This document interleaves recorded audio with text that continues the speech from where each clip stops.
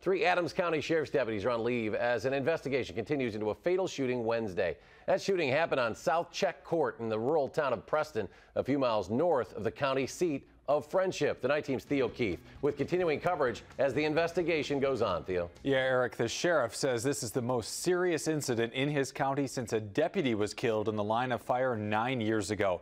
This incident started at 8:30 yesterday morning when deputies responded for a report of gunshots at a home. Upon approaching the address, they made contact with the male subject and unfortunately resulted in deputy firing at the subject and him subsequently dying from his injuries. Sheriff Sam Woolen declined to answer why the 41-year-old man got shot. State investigators there have wrapped up their work at the scene, but their work does continue. This is video from South Check Court. You're looking down the street at the shooting scene.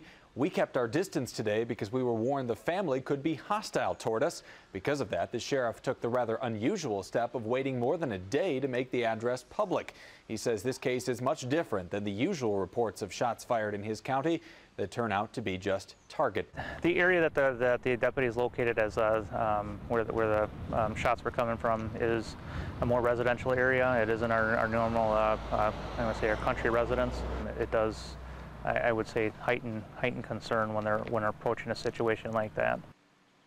State investigators have moved on to going over evidence and interviewing the deputies from the incident. The sheriff says none of his deputies have had run-ins with the dead suspect before this shooting. He also says at first glance he thinks his deputies acted properly, but that, of course, is what the investigation is for. There is no timeline for the deputies' return, Eric. All right, Theo, thank you very much. Yeah.